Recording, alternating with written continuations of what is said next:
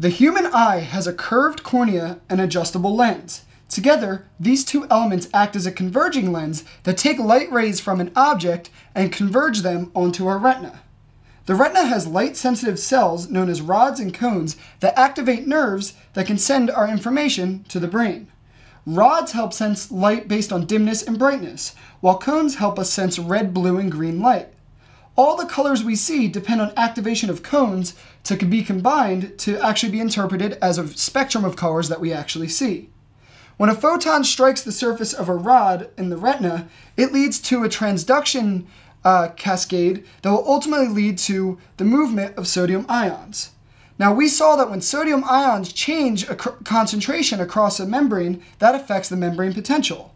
So this will be able to trigger nerve impulses to send to the brain. Now, in normal vision, we can take light rays coming from an object and make a real image on our retina. So in this case, because our lens is on our eye and we're making an image on the retina, we actually know that the distance of the image from the lens is always just the size of our eye. Now, based on that and the distance of our object, our eye will adjust to make a new focal length in order to keep this distance the same.